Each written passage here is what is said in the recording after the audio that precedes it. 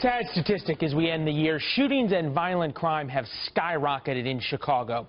More than 750 murders in the city over the course of 2016.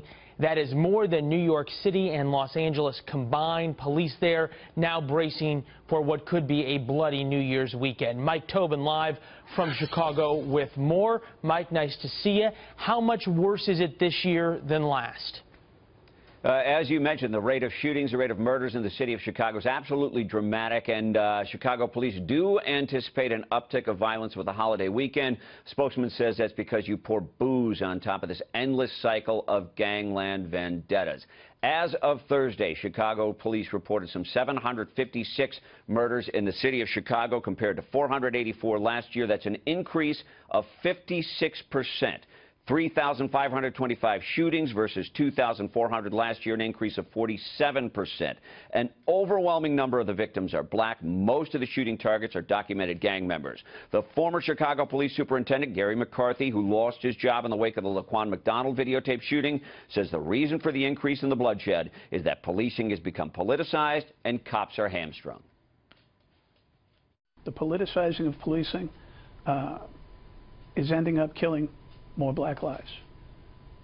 The number of police-related shootings in this city is less than half of 1% of the shootings in the city of Chicago. So what does that mean? 99.6% of the shootings are civilian on civilian, generally black on black. 80% African Americans are dying, and it's a 90% increase from 2 years ago. Now, Christmas weekend alone, a dozen people were killed. 11 of the shooting targets were gangland vendettas, and the reason for the timing is that the gang rivals knew that the targets would be home. Leland? Unbelievable, Mike. Where is the outrage? Where are the demonstrators? We see them after police-involved shootings. They never seem to come out when there's 11 or 12 people shot over Christmas weekend.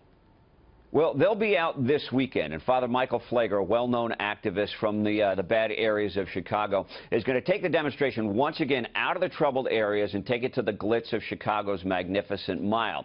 They're supposed to haul some 700 caskets representing the people who have been killed in Chicago. I'm hoping first that we will be shamed by it and say, oh my God, this can't happen anymore. But then we will be shaken to do something. At least in the organizational stage, this demonstration is not supposed to be anti-cop. Father Pfleger, however, admits there's always a chance when you get a bunch of people that the message can get diluted. Leland? Yeah, we've seen that happen before in Chicago. Mike Tobin will be covering it all. Thanks, Mike. Stay safe this weekend.